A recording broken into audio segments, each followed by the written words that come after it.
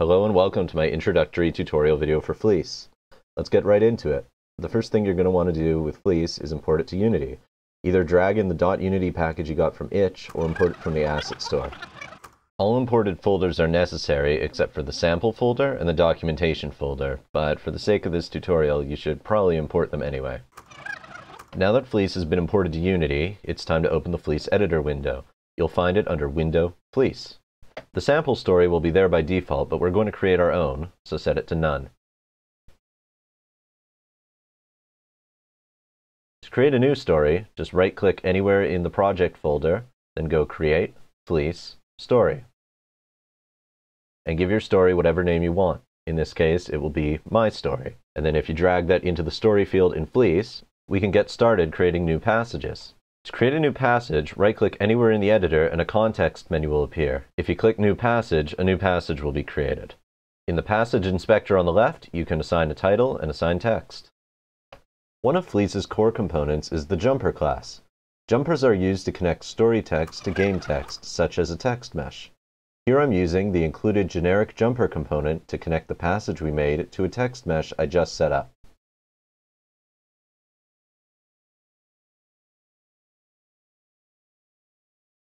This Unity event needs to be configured to actually set the text from your passage to the text mesh.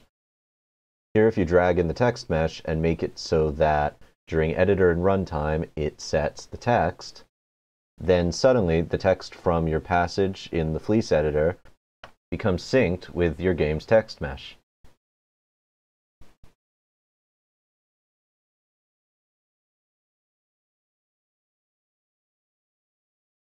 You can even edit text right on the component itself, and it updates the exact same text in the Fleece editor.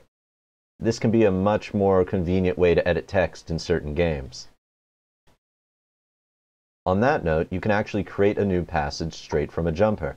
If you set the selected passage to be nothing, you can type in a new title, and just click Create a New Passage, and a new one will pop up right in the editor. And you can edit the text right from the component too. Now that you have multiple passages, it's about time to get started organizing them with folders. To create a new folder, just right-click to bring up the context menu and click New Folder.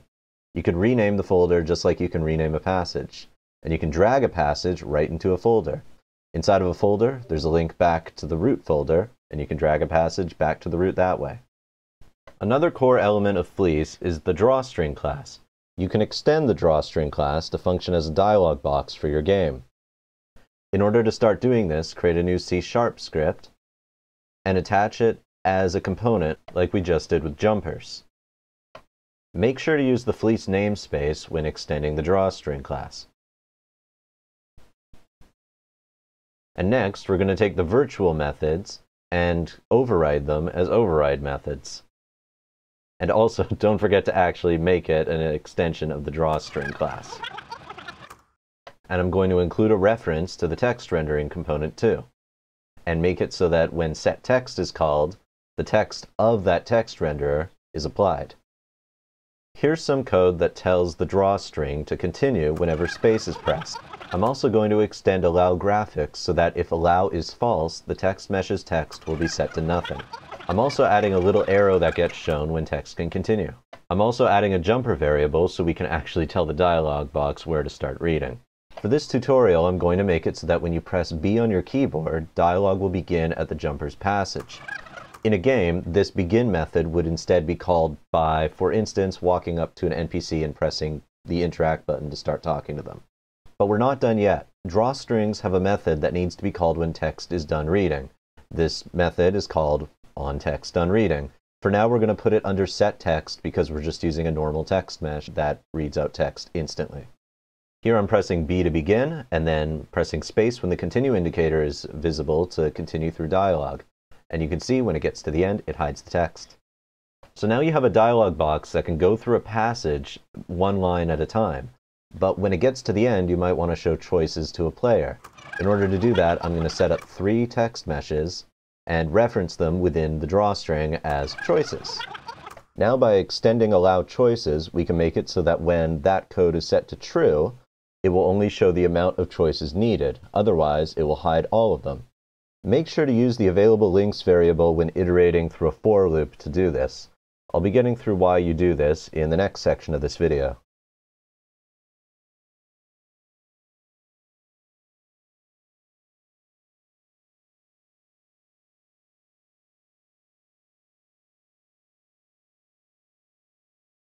And to actually select the choices, I'm just going to hard code it so that if you press 1, 2, or 3 on your keyboard, it will pick choice 1, 2, or 3.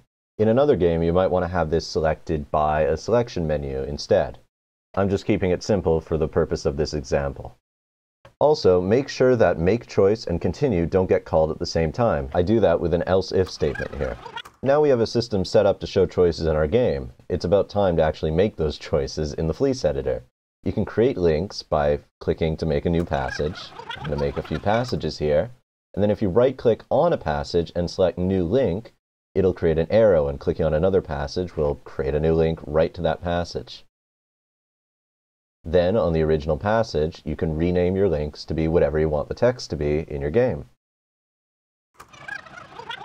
I'm also going to make it so that in addition to showing this text, it's going to show the number of the choice being shown.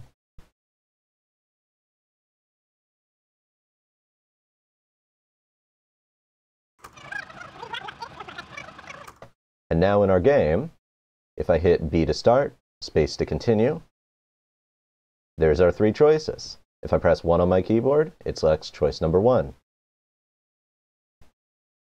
And to repeat, B, space, choice number 2, B to reset, space, choice number 3. So now we have a dialog box that shows choices when it reaches the end of a block of text.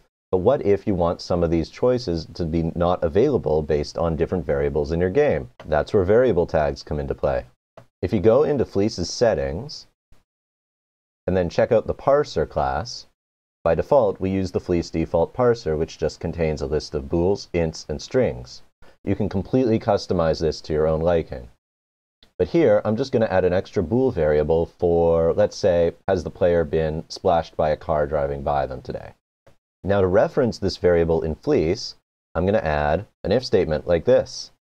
So if the player hasn't been splashed, then they're allowed to say, I'm having a great day. And you'll see as I check and uncheck this data, you can see it responding immediately. This is why we used available links earlier in the code. It's because the Drawstring class knows that any link that's evaluated to not have text in it shouldn't be available as a choice. We can take dynamic dialog a step further with what I like to call empty passage logic. Basically, if a drawstring gets to a passage that doesn't have text in it, it will automatically follow the first link that evaluates to true. Here I'm using an included custom command to check if the first time passage has been visited yet. If so, it will evaluate as true. If not, it will evaluate as false. Here I'll use not visited to invert that result. So now in your game, when you walk up to your NPC and press the interact button, all that you need to do in your jumper is define that you're talking to the NPC, and you can just let your variables take over what passage actually gets shown.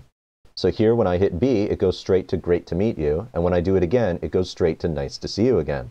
And it will keep going to nice to see you again on repeated attempts because the variable hasn't been reset. And that's the basics to getting started with Fleece. If you have any additional questions, don't be afraid to ask me either through my support form or through email. Thank you.